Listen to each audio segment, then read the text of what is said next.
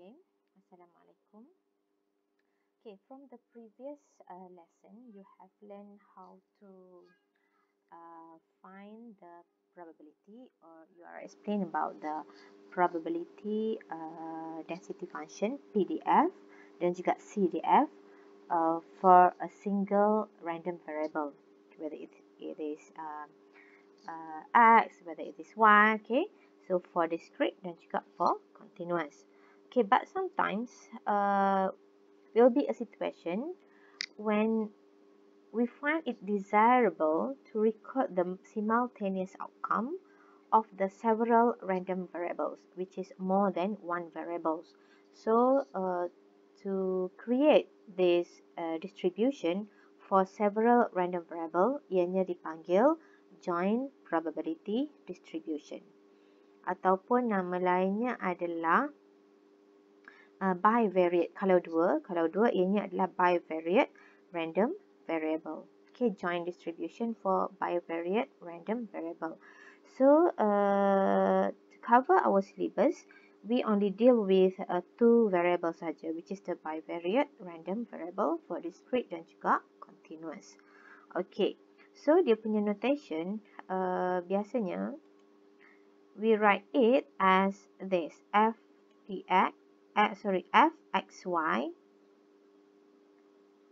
okay, fxy, small f kat situ, which is the PDF, xy, because of we have two random variable, x dan juga y, and then sometimes,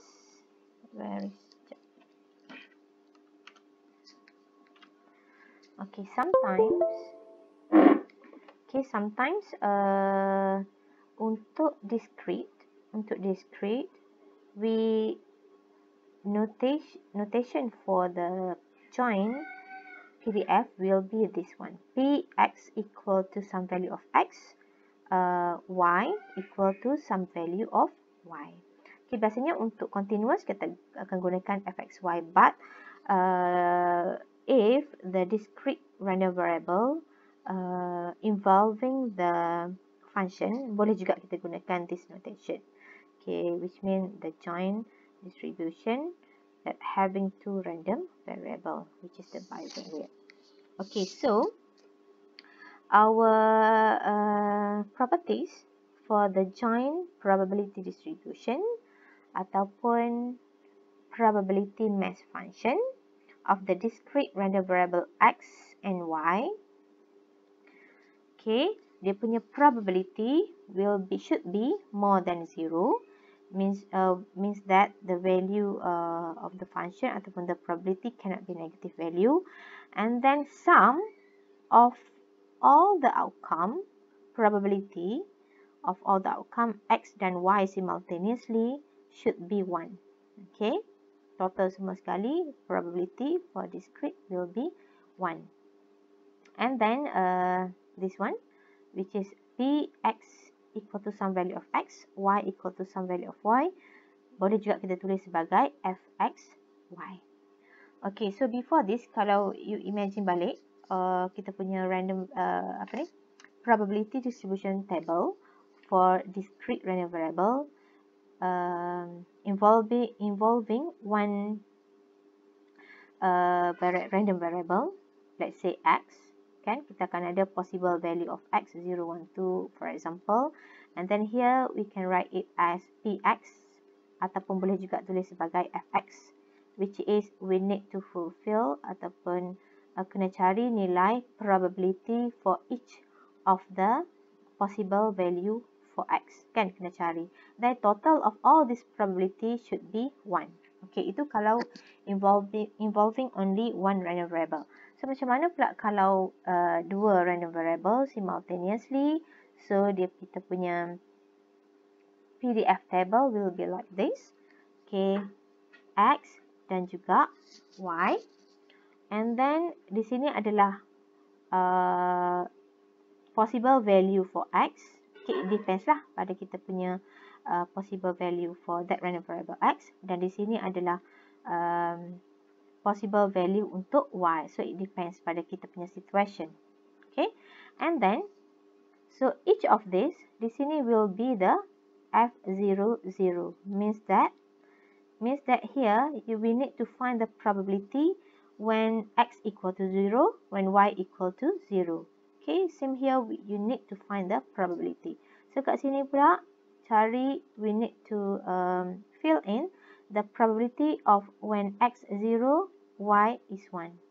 Okay, x0, y1. Here, x0, x0, y2. So kena cari the probability for each of the combination between x dan y. And then total of all this probability equal to 1. Okay, total of this, each of this tambah semua sekali akan dapat 1. Okay, itu dia punya illustration PDF table untuk discrete, joint discrete probability distribution. Okay, let's see this example. Example 3.14 in your textbook. 2 ballpoint pens are selected at random from a box that contains 3 blue pens, 2 red pens, and 3 green pens. Okay, so altogether ada 8 pens in a box. If x adalah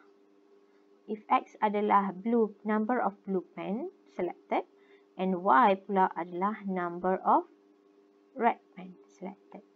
So kita punya random variable, our characteristic of interest here adalah number of blue pen dan juga number of red pen. Find the joint probability function. Okay, so sama ada you buat function ataupun boleh juga buat dalam bentuk table. Okay, so kalau kat sini dia punya penceritaan di sini, we can create the table untuk nak cari probability for each combination of the possible value of x dan juga y. So sama macam sebelum ni, first thing you need to determine your variable first. What is a variable x? What is a variable y? So x adalah number of blue pen dan y adalah number of red pen. Okay, so to find the fx, it will be, so kita punya x adalah number of blue pen. Number of blue pen ada 3. Y adalah number of red pen. Red pen ada 2. So altogether, we want to select 2 ballpoint. Selected 2 ballpoint. So to find the probability to get these 2 ballpoint, kita boleh gunakan combination. Betul? Sebab there is no arrangement. Just nak select sahaja pen daripada a box. So we can use the combination. So x kat sini adalah number of blue pen, y adalah number of red pen. So how to select the 2 ballpoint pen from 8 pens in a box, which x adalah blue pen dan y adalah red pen. So it will be, so kita akan tulis fxy lah. Okay, sebab join. Okay, nak pilih 2. X adalah blue pen. Blue pen adalah ada 3. So 3 choose x. 3 choose x. Maksudnya 3 daripada 3. Kita akan pilih x. X possible value for x, it can be 0, it can be 1, or it can be 2. 3 tak boleh, walaupun blue pen ada 3, tapi tak boleh nak pilih sehingga 3 sebab kita nak pilih 2 sahaja ballpoint. Okay, so untuk y pula, y adalah red pen. Red pen altogether is 2, so 2cy. Possible value for y, it can be 0, it can be 1, and it can be 2. Okay, divide, sebab ini adalah probability, so we need to divide with the sample space, which is altogether semua ada, kena masuk sekali green. Okay, kena masuk sekali green. So kat sini, okay, tak. So it should be 3c. Buat kat bawah sikit. Oh, kat sini dah ada sebenarnya. Okay, 3cx. Ni tak muat tempat so I turun ke bawah. Okay, cerita dia kat atas tu. Okay, 3cx for blue pen, 2cy for red pen, and then untuk green, sebab green ada dalam kotak tu, so kita kena consider juga. So 3c2, 2 ni sebab kita nak pilih 2 ball pen, minus dengan x yang kita dah ambil daripada blue pen, dan minus y yang kita ambil daripada red pen. So here 3 choose 2 minus x minus y, divide dengan altogether sample space-nya adalah 8c2. Daripada 8 altogether, semua pen dalam kotak tu ada 8, kita nak pilih 2. So the possible value for x will be 0, 1, 2 and for y will be 0, 1, 2 juga. Walaupun untuk x ni dia punya number of blue pen ada 3, tapi possible value for this situation, sebab dia nak select 2 sahaja, so it can be hanyalah sehingga 0, 1, 2 sahaja. Okay. Alright. So, dah ada this function. Kalau nak buat PDF table, okay, kalau nak buat PDF table, we can write it as this. Ini untuk x, ini untuk y, 0, 1, 2 for x, 0, 1, 2 for y. So, 2 over 3 ni, 2 over 3 how to get, 3 over 28 ni how to get this? Ianya adalah probability of when x equal to 0, when y equal to 0. How to get this value? Just replace x0 here and y0 here. Then you will get the probability 3 over 28. To get this value pula, x1, y0, so just replace here x0, x1, y0, and so on. Until you get all the value. Kenapa dekat sini 0 value-nya? Kenapa 0 here? Because of when dia kata y1, x2. y1, x2 not possible. Kita tak boleh nak cari probability of y1, x2 when y1, x2 sebab dah lebih 2. 1 tambah 2, 3. Sebab at first kita just nak cari nak select 2 pen sahaja. Okay, so tak boleh lah ambil 2 dan 3 sebab tu dia 0. Sama juga kat sini. 1 dan 2 jadi 3, so 0. Terus letak 0. Tak perlu cari nilai probability. Okay, so yang lain boleh. 1, 1 akan jadi 2. 0, 2 jadi 2. 0, 2 here akan jadi 2. 1, 1 jadi 2. Okay. Alright, so yang ni pula kenapa 0, 0? Kita nak pilih 2 kan? 0, 0, 0 daripada blue pen, 0 daripada red pen. Tapi ada lagi green kat sini kan? Green here. So maksudnya 2 tu dipilih daripada green pen. Okay, sebab itulah 0, 0 possible. Okay. Alright, so that is the way how you create the PDF table for join random variable. Okay, and then when we, kalau nak check balik whether our PDF table is right or wrong, just tambahkan all the probability dalam ni, all the probability here, it should be, the value will be 1. Okay, so that is the way to find the PDF table. And then daripada PDF table ni juga, kita boleh cari marginal distribution. Ini namanya marginal distribution. So, akan ada 2. Marginal distribution for X dan juga marginal distribution for Y. Okay, so, macam mana nak cari ni? When we add these 3, we add 2 over 28 plus 9 over 28 plus 3 over 28. You akan dapat 15 over 28. We add this 3, akan dapat 15 over 28. We add this 3 pula, akan dapat 3 over 7. We add this 3, akan dapat 1 over 28. Ini adalah marginal distribution for Y. Sebab kita add untuk Y. Ya. Kita add untuk Y. So, ini dipanggil marginal distribution for random variable Y. And then, when we add this column untuk X0, 3 over 28 plus 3 over 14 plus 1 over 28 akan dapat 5 over 14. This 3 tambah akan dapat 15 over 28. This 3 tambah akan dapat 3 over 28. Ini adalah marginal distribution for x random variable. Okay, for x. Okay, so daripada joint distribution, daripada Pxy, Fxy, kita boleh dapatkan distribution untuk X sahaja dan untuk Y sahaja. Itu dipanggil marginal distribution. Ini dipanggil joint distribution. Then we can separate it as Fx sahaja ataupun Px dan juga Fy sahaja ataupun Py.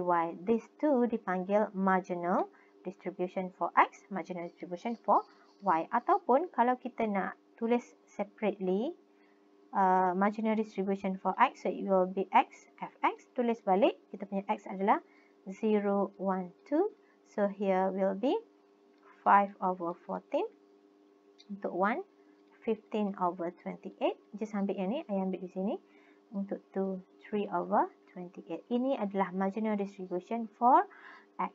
Sama juga untuk Y, we can write it like this. Okay, Y dia punya possible value for Y 0, 1 and 2. So Fy untuk Y0 will be 15/28, 3/7 and 1/28. When we add these three probability, you akan dapat 1. When you add these three probability, you akan dapat 1. So that is the way how you find the marginal distribution from the joint probability distribution table. Okay, and then when we have this PDF table, okay, simply we can find the probability. Contohnya dekat sini soalan tadi dia nak didapatkan probability of, find the probability of xy, where A is the region x plus y less than or equal to 1. So maksudnya nak cari probability of x plus y less than or equal to 1. Yes, this one. Okay, nak cari x plus y less than or equal to 1. So maksudnya addition of possible value for x dan for y should be less than or equal to 1. So it can be 0, it can be 1. Tak boleh 2. 0 dan 1 sahaja. So because of that, we can do the combination of x and y less than or equal to 1. Tambahan, okay, addition of this possible value x and y cannot be more than 1, which is less than or equal to 1. So it will be F00, F01, F10. Okay, F11 tak boleh, F12 tak boleh, F02 tak boleh sebab ini dah lebih dari 1 kan. So how to find all these three value? Just ambil terus daripada PDF table. F00 is 3/28. F01 is 3/14. Okay, 01 x0 y1. Okay, kena tengoklah you letak ni kat sini ni x dulu ke y dulu. Okay, F10 x1 y0 3/14. Oh sorry, 10 9/28. So we add these three, you akan dapat 9/14. Okay, so that's the way how you find the probability using the PDF table. Okay, let's see this. Yang ni dia terus bagi you function fxy. So kita tahulah this function is the joint PDF function. For discrete, kenapa for discrete? Sebab here kan, sebab x-nya 1, 2, y-nya 1, 2, 3. So ini adalah discrete joint density function. So soalan A nak dapatkan marginal of distribution for x dan y. So you need to create the PDF, the joint PDF table first untuk x dan y in order to find the marginal for x dan y. So x here, kita punya possible value is 1 and 2. Dan possible value untuk y adalah 1, 2 and 3. So now fill in this table, find the probability for each combination of possible value for x and y. Just masukkan kat sini. Untuk x1, y1, So it will be, okay, so it will be 3 over 30. X2, Y1 will be 5 over 30. X1, Y2, 4 over 30. X2, Y2, 6 over 30. X1, Y3. X1, Y3, so it will be 5 over 30. Sorry, tertinggal. Okay, when X2, Y3, 7 over 30. Okay, to check whether your table ni betul ke tidak, you add all this probability, you akan dapat 1 sepatutnya. So, is it true?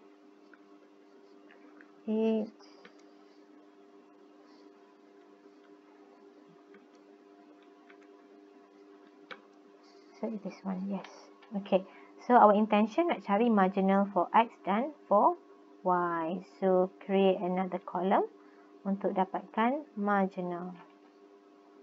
So, kat sini I buat sebagai HY, which is the notation untuk marginal for Y, sebab di sini Y. When we add this, kita akan dapat untuk Y. So, will be 8 over 30, 10 over 30, dan juga 12 over 30. So, this is the marginal for Y. Di sini marginal for X, I buat sebagai GX. Tak kisah you nak buat FX saja pun boleh, FY saja pun boleh. Tak ada masalah. I buat GX nak bezakan antara marginal X dan juga marginal for Y. So, here will be 12 over 30. Di sini will be 18 over 30. So, when you add this, you akan dapat probability-nya 1. So, from this table, you have the marginal for X dan marginal for Y. Okay, soalan yang kedua, find the probability of X less than 4 minus Y. Okay, X less than 4 minus Y, ataupun kita boleh ubah dia sebagai X plus Y less than 4. Lagi simple, kan? X plus Y less than 4, so it can be 0, 1, 2, and 3. Okay, so let's see. It will be probability of, di sini X dulu baru Y, kan? So it will be X, it can be X11 plus, it can be X12. 0 tak boleh lah sebab kat sini dia punya possible value untuk X tak ada 0, kan? Okay, and then lagi 13 tak boleh. So,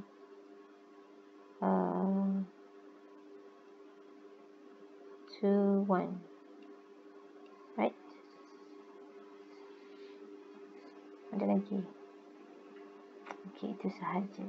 So, the answer will be 3 over 30 plus X1, Y2, 4 over 30, X2, Y1, 5 over 30. So, the answer will be 12 over 30. So, that is the answer. So, that is the way ataupun the example how to find the probability dan juga PDF table for joint random variable, bivariate random variable.